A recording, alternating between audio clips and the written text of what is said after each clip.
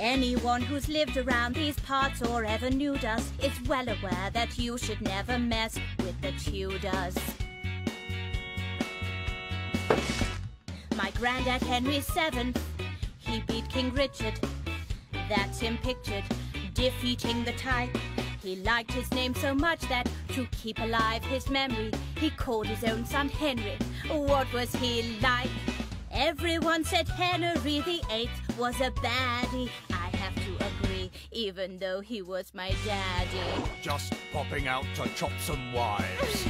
'Cause we're Tudors, Britain's biggest feuders, and just like barracudas, we kill with methods foul. Tudors, if Jeremy or Judas, at least we're not as rude as Simon Cowell. My reign was quite notorious. I liked to hunt and slaughter. But then you had a daughter, Mary was her name. It was a son I wanted, so I divorced her mother. Then wife two had another.